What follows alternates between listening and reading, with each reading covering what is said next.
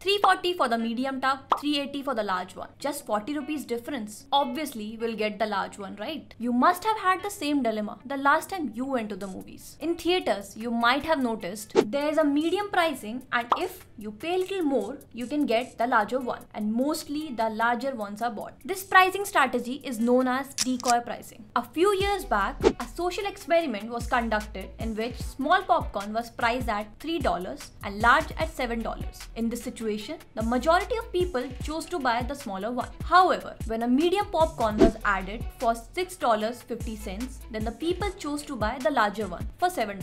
Other than movie theaters, this strategy is commonly used by subscription websites, restaurants, and even your favorite mobile companies to trick you with the decoy effect by adding a product pricing close to the expensive one so that the expensive products looks more valuable to you. Have you ever been trapped under this? Tell us in the comments.